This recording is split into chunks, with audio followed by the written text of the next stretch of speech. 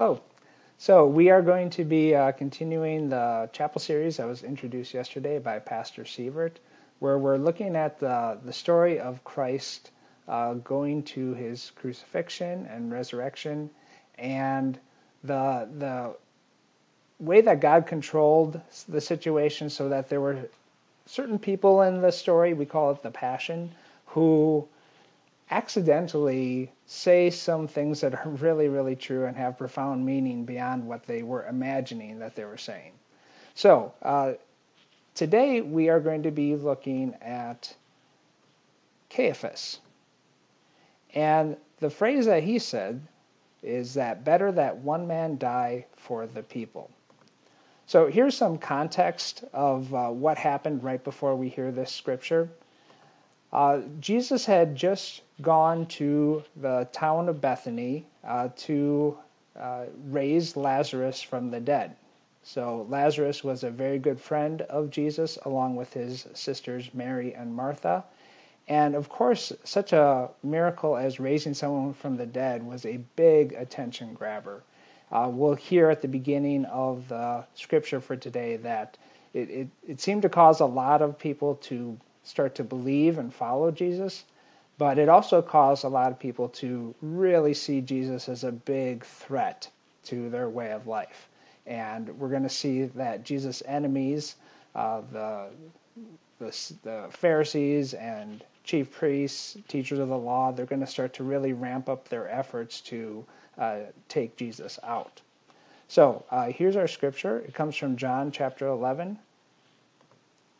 Therefore, many of the Jews who had come to visit Mary and had seen what Jesus did believed in him. But some of them went to the Pharisees and told them what Jesus had done. Then the chief priests and the Pharisees called a meeting of the Sanhedrin. "What are we accomplishing?" they asked. "Here is this man performing many signs. If we let him go on like this, everyone will believe in him, and then the Romans will come and take away both our temple and our nation." Then one of them, named Caiaphas, who was high priest that year, spoke up. "You know nothing at all. You do not realize that it is better for you that one man die for the people than that the whole world perish." So, our theme again is truth be told, unwitting witnesses of Christ's passion. The witness here is highlighted when Caiaphas said, "You do not realize that it is better for you that one man die for the people than that the whole nation perish." Now, Caiaphas, of course, was just thinking in small terms. He was thinking about how if potentially Jesus kept getting more and more followers, that the Roman government that was ruling over the nation at the time would come in and take over and completely destroy the way of life for the people. And there was probably that threat for the good of the nation, but more likely it was that the chief priest was more interested in keeping his power and influence over the people.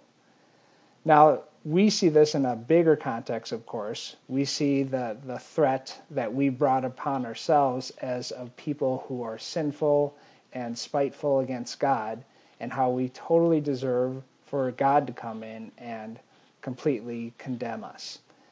But God is a just God, and he needs to have that sin paid for, but he's also at the same time an all-loving God. And that all-loving God decided that it would be better that one man die for the people. And that one man, of course, was his only son, Jesus. So Jesus took on our condemnation. He died for us, and so we are delivered and get to rejoice with him forever in heaven. So even though Caiaphas, of course, did not realize he was saying this larger truth, God designed that during this passion story for him to witness, even though he didn't realize it. And we're going to see several more examples of unwitting witnesses in the next couple of weeks. So I invite you to join me in a quick prayer.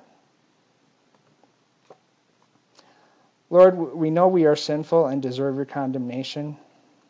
Thank you for sending the one man, Jesus, to instead take our condemnation on himself and to deliver us. Help us to live lives that reflect your love to us. Amen. All right, thank you for joining us today, and have a great day.